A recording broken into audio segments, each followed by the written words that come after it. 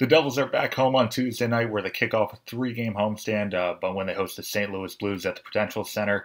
And they're kicking off a really important part of their schedule where they have the chance to prove whether they're going to be in this for the long haul or if they're going to face some adversity and start to fall apart a little bit. Last year, they started off the season 9-3-3, and this is where at the point where things kind of fell apart.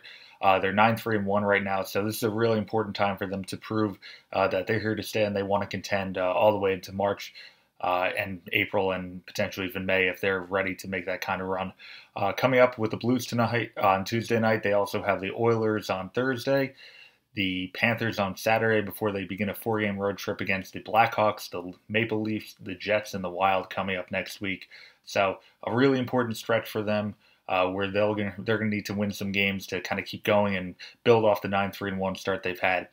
Another tough part of this schedule is going to be if they're going to have Marcus Johansson or Kyle Palmieri back in the lineup. Both missed the majority of that Western Canada trip.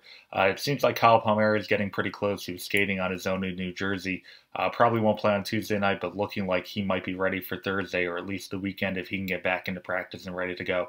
With Johansson and the concussion, you never know how long the timetable is going to be on that kind of injury. So the Devils hope it's shorter than later, but we'll see in short time if he can get back to normal hockey activity and get back in the lineup.